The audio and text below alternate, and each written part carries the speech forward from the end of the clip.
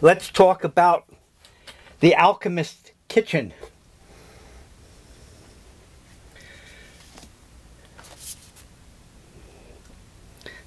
This is a relatively old book. Not ancient, just old. The Alchemist's Kitchen.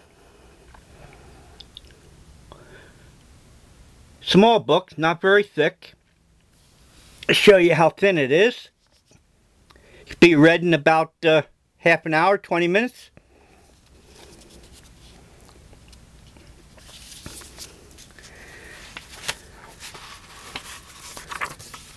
And to sort of clue you in, one of the feminists, I've forgotten who at this particular time, said that chemistry, modern chemistry, is really just a variation on the kitchen. Female's work, woman's work in the kitchen. But then consider where the information came from a feminist. But this is a medieval alchemist laboratory. Pictures of, same.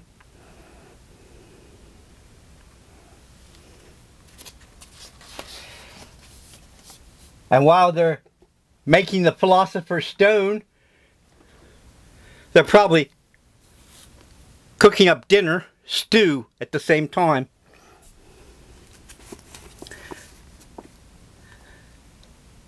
Tis the holiday season. It's a book on magic and the occult.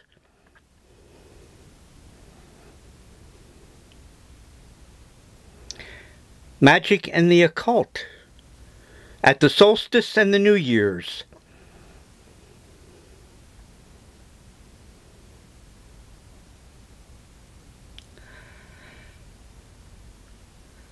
The history of magic and the occult.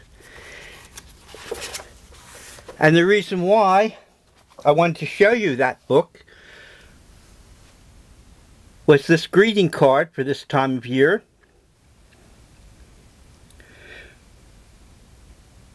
Some people might think that's Father Christmas or Santa Claus.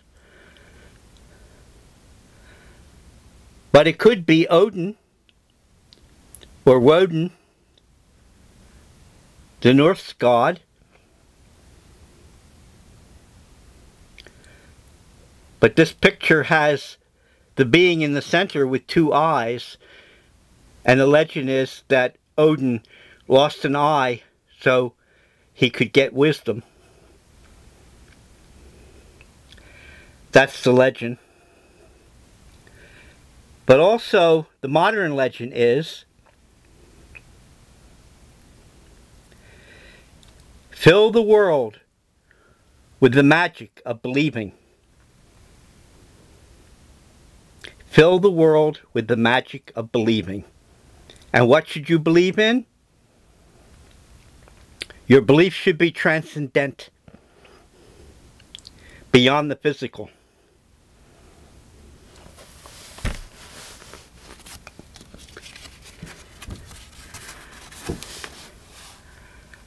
See that?